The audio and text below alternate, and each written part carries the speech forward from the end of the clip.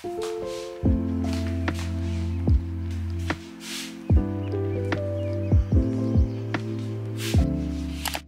guys, welcome to another video. How you guys doing?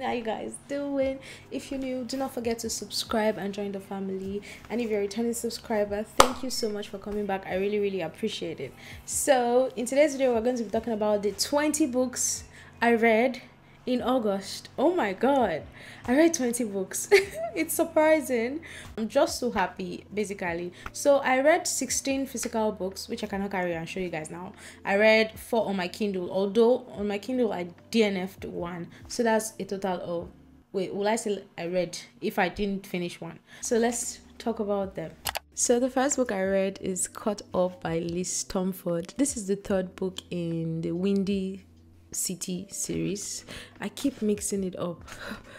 Am I right? I've read Mile High, I've read The Right Move. Okay, so this one talks about Kai and Mila. Kai is a single dad, he's a baseball player, and he takes his child as his whole world. And when you see the way he treats his son, Max, oh my god, you'll be like, damn. And then the way Max is so cute, you'll be like, my ovaries. Mila is a chef, but she's the kind of chef that moves from different countries to different country, like around. She doesn't want to stay. She lives in a van. While Kai wants to settle down, he needs stability because of his child, Max. So the way they met was actually really funny. They met in the elevator where she was carrying alcohol, and he was judging her like, who's this person at 10 a.m. drinking alcohol? Like, this person should not even touch my child and stuff like that. But turned out that he needed a nanny. That's another crazy part. Kai is always firing all the nannies, so everybody in the team was like, okay, you need a nanny ASAP. We're not going to cover up for you anymore. Although they love Max, but you know, it's taking advantage of that fact and his stuff like that. Yeah, so that's how they met. And honestly, I really enjoyed this. This was funny. It was as funny as Mile High, honestly, in my own opinion. Though I gave it a 4.5 stars because it was repetitive, and I think I've noticed that already with 𝓞𝓾𝓽𝓻𝓸's book. Well, I didn't notice it with Mile High because I was just so happy and kept reading, but The Right Move had a lot of repetitions that got frustrating at one point. But this one also had the same kind of repetition. I want somebody that's gonna last, that's going to be here for the long haul, not somebody that's just going to leave in the next few months and stuff like that. So it's giving a little bit of forbidden romance. I bought it already with my friend Promise, and she also gave it 4 stars. It was actually a good read. I really enjoyed it. I read these 2 books, by Madeline Miller. I immersion read. I started with Circe, then as I was maybe 20% into Circe, one of my students, Asia, she was like, you should read Song of Achilles first because there are some spoilers in Circe. And I was like, okay. But Promise was like, no, she doesn't think so. But I decided to just follow what my student said. So I paused this and I picked up this. And guys, this is crazy. The Song of Achilles is about Achilles and Patroclus. Patroclus is supposed to be a prince, but he got exiled. Then Achilles is a prince but a demigod because his mother is a goddess, and yeah, there's a whole backstory to it. So we just see how the 2 of them stuck together through thick and thin, how their relationship bloomed, because in this book they are gay. And while I finished this, I decided to go and check out who Patroclus is, because I've never even heard of these Greek gods or goddesses before. Then I started to learn some things. I was like, oh, okay. But seriously, I really enjoyed it. But I did not cry prior to everybody's always crying. Everybody's always saying they cried. Oh my god, this book is gonna break your heart.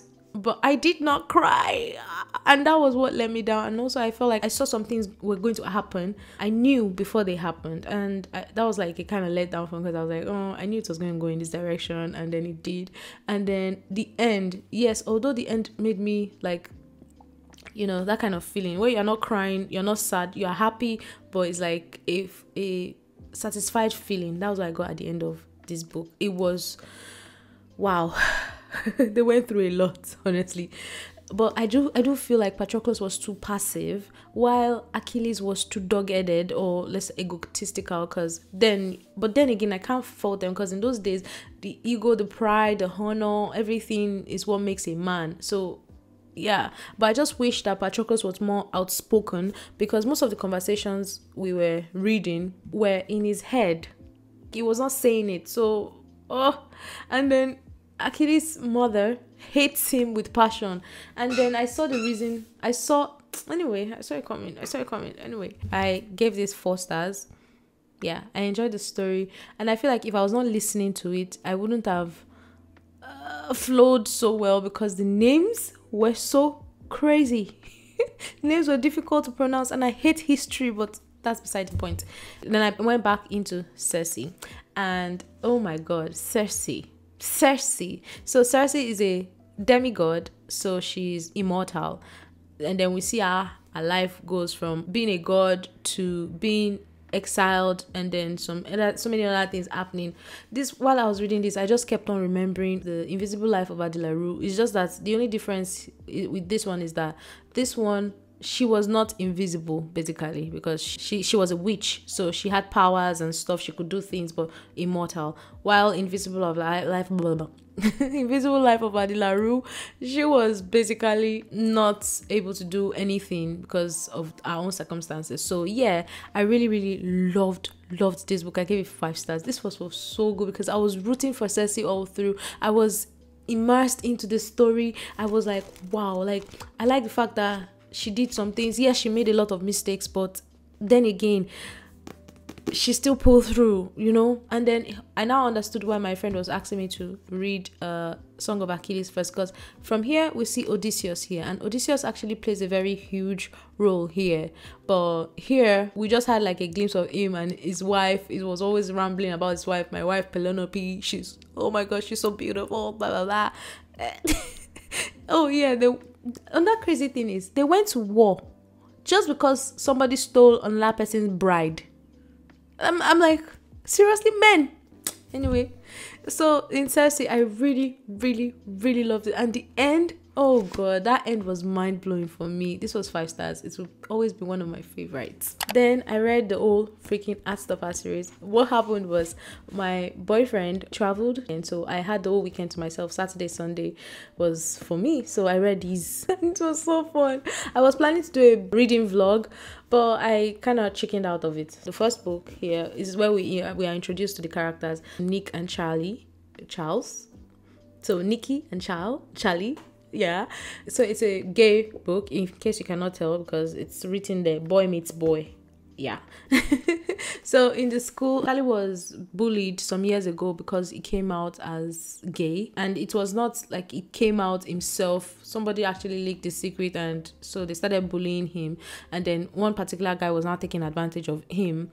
While he now met Nick was in his class, but he started having a crush on Nick and stuff like that, and it went on like that. Honestly, guys, I have to say, this is my first, I wanted to say manga, it's not manga, of course. This is my first graphic novel I'm ever reading, and I loved every moment. I was just blushing, and I was like, oh my god. Another thing is, as you continue on, I gave the first book 4 stars, but the rest are 5 stars each. And it's because in the rest, she touches on queer representation, like how life is difficult for gay people, how you don't understand them, how there are other sexualities, and here it's expanded on more. And then their troubles, and then some mental health issues were also touched in this book. So it's quite interesting. Honestly, I enjoyed myself reading. Then I read one other mini comic, Heartstopper, the mini comics. Okay, so I gave that one 4 stars because it was actually really cute. It's like seeing them in the future. Although I later realized that there's a book 6 for the Heartstopper series. It's going to be the last book coming out. So I am actually excited for that. I can't wait for it. I'm so excited for that. The next book I read was Only for the Weak by Natasha Bishop. Guys, it talks about Janelle and Rome. No wonder everybody has always been shouting about this Rome guy, because the guy is like every girl's dream. He will worship the ground. Anyway, okay. So Janelle's sister, Mary, or Ree, honestly, I hated that girl. She's getting married to Janelle's ex, Arnold. And Janelle has told everybody, her family, she doesn't have anything. She doesn't love Arnold. So it's okay, you can marry him. Which me, I don't even still understand that kind of relationship. How dare you my sister date my ex-boyfriend. Like, excuse me. Anyway. So a week before the wedding, they went to have like a rest and relaxation kind of week. But this was always on Janelle's neck. Then there's Rome. Arnold's best friend is Rome. So Rome has had his eye on her since like Tay, but he didn't make a move. But now he wanted to make a move. He saw what he wanted and he went for it. Guys, it was so cute. There was also drama. I hated the sister because I felt like, you should know me, I'm your sister, and they claim to be best friends. So why would you make that kind of assumption that this is what, you know? So I was just pissed off, but that's besides the point. Anyway, so the way Rome was taking care of Janelle, oh my god. And despite like 4 chapters into this book, you can see them doing the do. And you okay, so let me tell you guys this. I started this book when I went to the salon to get my nails done, and as I got to the 4th chapter, and the spice was, no, I could not. I just had to be like, okay, I'll get home and continue this book because I cannot come and embarrass myself. I was squirming in my seat. Oh my god. Oh my god, guys, it was so hot. Yeah, I gave it a 4 stars because I felt like prior to that, I wish we had seen their kind of, well, it was spoken about a little bit, but I wish we had more connection, like more slowish born, but it was just, you know, they had just 1 week to do the do together. Like, they gave themselves that ultimatum, and Rome said, let me be your stress relief doll or something like that. Like, and guys, at the end, the proposal at the end, it was creative, it was sweet, it was romantic. I already read this with my friend Kenny. She also gave it a 4 stars, and Kenny is not a romance girly, so I feel so proud of myself that she finally read a romance book that she liked, and she gave it a 4 stars. Because the last time we tried this, she DNF'd the romance book, but this she was able to pull through, and she enjoyed the drama also. So yeah, it was sweet. Rome. Not me blushing. So guys, the next book I read are these: Defy Me and Reveal Me. These are the next book in the 𝓘𝓷𝓽𝓻𝓸 series. I'm slowly but surely getting to the end of the series. I'm so proud of myself. Anyway, in Defy Me, we have 𝓘𝓷𝓽𝓻𝓸 and Juliet's POV. It follows through from what happened in this novella and in the previous book directly, like immediately. And here we see Juliet struggling to accept who she is, because there are so many secrets that were being leaked in this book. There were so many things, honestly, guys. We see who she was in the past before some things happened, and now how she's been manipulated again and stuff like that. Oh my god, wait, I feel like I'm wearing the back of my clothes. I am actually wearing the back of let's just imagine that I'm not, okay? So we see every single thing happening. It was so intense. I could not put it down. I just wanted to get through it, read it. I wanted to see what would happen, and I gave this 5 stars. Then I went directly to read Reveal Me, which is the novella. I think this was also in Kenji's POV. Honestly, I love Kenji's POV so much. There's no way for me to express how much I love his POV, because it's funny. And you know, when Kenji's in love with someone, the way he's acting, like in, well, I want you guys to read it. Honestly, it was really, really good. I gave the novella 4 stars also. Then I read one thriller. It's Frida's thriller, The Widow's Husband's Secret Lie. It's a satirical novella. So my friends read it and they were like, oh, they don't know how to rate this particular book, that they are so freaking confused. They enjoyed it, but they don't know what to rate it, basically. So I decided to give it a try since it's a novella. Yeah, it was so crazy. It talks about this couple and what happened. I don't even know how to explain this, because the book is supposed to not be taken seriously. Honestly, I didn't even know what to think. I gave it a 3 stars, and the whole argument between this couple started with this particular dress. And so when I went back to the group chat with when my friends were talking about it, my friend was like, didn't I know about the dress that came out in 2015? There was a particular dress that people were talking about, that some people saw this color and some people saw this color, and this led to another fight entirely. So that was one of the things that happened here. And then there were some funny, unrealistic things that are happening, but then it's a satirical novel, so nothing should be taken seriously, like the lady trying to avoid pregnancy with LED lights.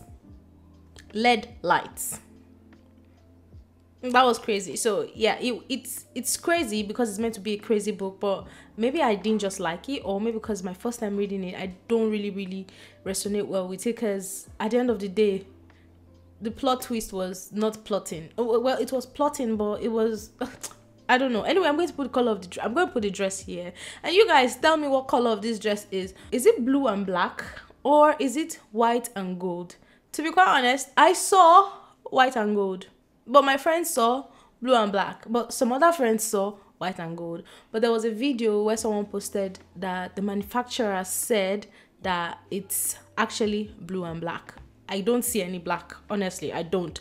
But please tell me what color you can see in the description, in the comment section. I really like to know what color you are seeing, because I'm still seeing white and gold, and I feel like maybe I'm blind. No, I'm not. I will fight. Okay, yeah. So I gave it 3 stars. It was a fun read, fast paced, but not my fave. The next book I read are these: Dance of Thieves and Vow of Thieves by Mary E. Pearson. Guys, when I started reading this, I'd already read like maybe this much, and my friend said, "Oh, Gracie, you need to read it with the audiobook. You need to listen to it. The audiobook is so good." So I was like, okay, let's see. And I did. So it talks about Kezzy and Jace Ballinger. Kezzy, Myra of Brightmist. She has a past where she had to struggle to survive, and Jace Ballinger is the patre of his people, and patre is like the chief, let's just say something like that, and he vows with his blood to protect his people, protect his family, and protect their name, the Ballinger name. And the Ballingers are like a clan, or like, I don't know how to call them. I've forgotten I don't know what word to use, but they're a very strong family basically, and they care for all and each and every one of them in the family. So they believe that they are the first kingdom, but they are not being recognized by the queen. So it's Grace and Ballinger. There's so many. Oh my god, there's history. So Kezzy and her friends Ren and Sinove. Oh my god, I love them so much. They were meant to go to Thor's Watch, which is Jace Ballinger's town or city. I don't know. It's yeah, and they were meant to go and do something, but so many other things just happened, and it was, oh my god, it was mind-blowing. I gave Dance of Thieves 4.5, but now that I'm thinking about it, maybe I gave it 4.5 stars because I didn't really understand some things at first, and I was still getting to know these characters. But this one, Vow of Thieves, had my heart beating so fast. I almost died of heart attack, you know? This was my favorite, to be quite honest. This, guys, it was action-packed. It just continues directly from here. Some things that happened, honestly, I can't talk about this without spoiling this, but oh god, it is enemies to lovers. But some people argue about that, according to my friend. Oh my god, when I told her I was reading this, she was so happy. She was dancing. She said right now she can die in peace because I've read her favorite books. I'm like okay. So this one was action-packed. There was no time when you're like my heart was beating high all through. I really enjoyed it, guys. I really recommend these books. They're one of my favorites. See how I annotated, guys? Do you see how I annotated? Ask me what I'm annotating. Oh my god. Oh my god. The found family in this book cannot be beaten. Honestly, there are so many twists that happened, and I'm like, oh wow, I didn't see that coming, and I didn't see that coming. Oh my god. I almost cried at some part. The writing is beautiful. There are some riddles, because Kezzy knows some riddles. It's one of the ways she's able to survive when she was young. So there are some riddles that were being written inside the books, and there were so many things. The writing, guys, the writing. So the next book I read was Not in Love by Achilles. Rue is a doctor. She works with a research company, and Eli works with another company that actually buys other company. So on a Friday, they matched on an app, and they were supposed to meet to explicitly fuck. Okay, that's all they were supposed to do. Like, that was the agreement. They were just meant to meet, and Rue likes that kind of agreement because it makes her not attached to any particular guy and stuff. So it was the next day that she discovered Eli's company bought the company that she works for. So she sees him as the enemy, and the funniest thing is they could not actually do that night. but there was this tension. Like, you can feel the tension from that day one. So that's what the book is about. I really like this because I've not seen a character like Rue. She's unhinged, she's blunt, she's sharp, she just says what she wants. If she doesn't wait she doesn't hang around you to see if she'll become useless later. No, she only, like, she knows what she wants basically. And Eli likes that character. I like, it was so cute. Do you know another thing that they were doing in this book was how they were telling each other their darkest, baddest secrets, and they were not feeling so bad about it. Like, they were not being judgmental. They were just, I just liked how, you know, it's a instant love kind of thing, but it didn't feel like it because even before they finally lambad, sorry, I have to say lambad. Oh God, why would I say that? They finally did the do the deed. They finally did the do. They started to get to know each other, but Rue was trying to be careful because one of our best friends is the owner of our company, so she didn't want to like be on her best friend's bad side. But there were so many things that happened. This book came in double POV, which was actually really cool because now we can see the guy's POV. Normally Aloysius would only write in the girl's POV, but I have to say that I didn't like how it was written because Rue's POV was in first person, but Eli's POV was in third person. So imagine you reading first person, then the next chapter is third person, and you have to like adjust to that. It was exhausting actually at one point. I think I read it to the middle and I realized that it kept on getting harder for me to flow, so I decided to look for the audio and I listened alongside, so that made it easier for me and a lot more fun. But these two characters were funny without trying to be funny. That's another cool part I liked. It's, yeah, this book barely had any miscommunication trope. Like, it was so crazy, different, nice. I gave this a 4 stars. The next book I got into was Get a Life 𝓘𝓷𝓽𝓻𝓸 by 𝓘𝓷𝓽𝓻𝓸. So this is the second book by 𝓘𝓷𝓽𝓻𝓸 that I'm reading, and I have to say I think I really like how she writes. It's actually hilarious. Jesus. So 𝓘𝓷𝓽𝓻𝓸 has a sickness, and this sickness actually causes a lot of pain for her, so she doesn't really live a life. She's like an introvert, always inside, you know, always reserved and all. So one day she almost died. A car almost hit her, and she had this universal awakening where she was imagining a eulogy. It was so funny because the eulogy was so funny. So, and she was like, oh no, if I actually die, is this what will be said about me, that I did not live my life? So she decided that, okay, as from today she's gonna make a list. Now that's another thing, she always works with lists, so she decided to write a list of things that she wants to do, and these things are like going to help her get a life basically. So she moved to this apartment, and the superintendent of this apartment is Redford. No, that's a weird name. I've never had anybody with that name before. Red. Well, yeah, so Red is actually grumpy, but he's also a sweet guy, and they kind of, it's like enemies to lovers basically, because he thought she didn't like him, and he thought she is a stuck up, like all these rich babes that look down on you with their nose. And then she thought, why is it so nice to everyone else except me? I like the part where she actually climbed a tree to save a cat. Honestly, I found that part was so cute. Okay, another thing I liked is the banter. God, I don't think I've read any book that made me laugh from the first page to the end. I kept on laughing like out loud. I was like, and see, do you see how I tap this? Do you see how I tap this? That is how many times I laughed, guys. Because it's not like there was any groundbreaking poetic writing in it. No, but it was just so funny and I kept on laughing. I really liked it. The audiobook has this narrator, and the narrator's voice was so beautiful. I feel like audiobook can make or break a book if you're going to use audiobook, but this was really good. This was really good. Honestly, I really liked it. I gave it 4.5 stars. Then immediately after that, I jumped into Take a Hint, Dani Brown. Oh, another thing I loved is the sisters dynamic, the family dynamics in this book is just so crazy. Honestly, these books, they are one of my favorites. Dani Brown is the younger sister to Chloe, and she's about to be a doctor, like academically. So she has done her master's, and she's only work. She's so focused. She's a business oriented lady, always focused on her job, nothing more. Zafir, oh my god, Zafir, I love that name. I really love that name. Zafir is a security officer, but he was an he's an ex rugby player. So he sees Dani every morning and he really likes her, you know, that kind of thing. But Dani doesn't want anything that has to do with commitment. She wants to just, you know, and that's all. She doesn't want to have to be in a relationship because she believes that she cannot handle it or she's not good enough. Sophia also has some problems. Something happened to him and his family and all, and he has this anxiety issues. I really love the anxiety representation. I loved how Danny was so understanding and showed care in her own way, basically.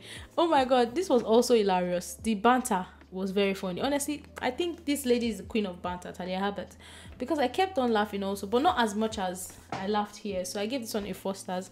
I like how the whole relationship blossomed. I love how this was fake dating. It was sweet. I really enjoyed it. Guys, the next book I read is Ogadinma. I just finished this and I just finished ranting to my friends because it was a buddy read with 𝓞𝓾𝓸𝓽𝓻𝓸. I also ranted to my students because I was so pissed off. So it's about this girl Ogadinma. She wanted to study, at least that was how it started as. She wanted to study and go to the university, but some things happened to her, so we go through her life and how everything happened. This book started out well, but I don't know why in the middle daughter this same thing kind of happened, where the ladies don't have they're not strong, they just say yes, or they are just silent and timid. That was what happened. She was silent and timid, and she kept on making wrong choices. With everything that was happening, even the span, the time span of everything happening, it was too close for you to not actually have one rude awakening. I think that's how I felt. And some parts were very irritating, like the prophet part. Oh god, that part was really annoying. And then the parts, oh gosh, god, let me just keep quiet, okay? I gave this a 2.5 stars. I think it's better than the middle daughter, but in my own opinion, I feel like if I had not read these books, nothing will have been added to my life, you know. I wish I didn't, or something like that, basically. God, I'm trying not to sound so rude. I'm trying not to, you know, discourage you from reading this book because, well, you might enjoy it, because Kenny was just laughing all through. Kenny gave it a 3.5 stars and I'm like, oh, okay. But I gave it a 2.5 because I felt like I had to bring down my expectation so low. So when some things were happening, I was like, okay. And some parts made me laugh because they were so stupid and ridiculous. But then again, I don't know. So the last book I read, well, not really the last book, because I started reading it in the middle of the month, but I could not continue. I was just not captivated by the story, and that's Blue Sisters by 𝓘𝓷𝓽𝓻𝓸. Now, you guys will know that this is my second time trying this author. The first time was 𝓘𝓷𝓽𝓻𝓸, which was a very difficult book for me because I was bored and the characters were not relatable to me. Basically to me, okay, specifically to me. Then it was a buddy read with my friends, so I also buddy read this with Kenny and Promise.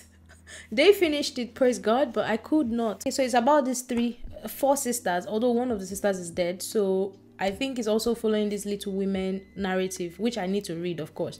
So I just got tired at 29%. I was like, nope, I don't think this author is for me. It's boring, nothing is really happening, it's kind of pretentious, basically. So tell me how you guys feel, tell me which ones you've read, tell me which ones are your favorite. And I'm so happy. August was a very good reading month, and I hope that it will spill and spread into September. As you all know, September is my birth month, so yes, I'm actually recording this before my birthday, and in 24 minutes it will be a new month. It will be September, so happy new month. Okay, I forgot to say that because you guys are going to see this video in September. Anyway, that's besides the point. So thank you so much for watching. Please do not forget to hit that subscribe button. I'll see you guys in my next video. Deuces.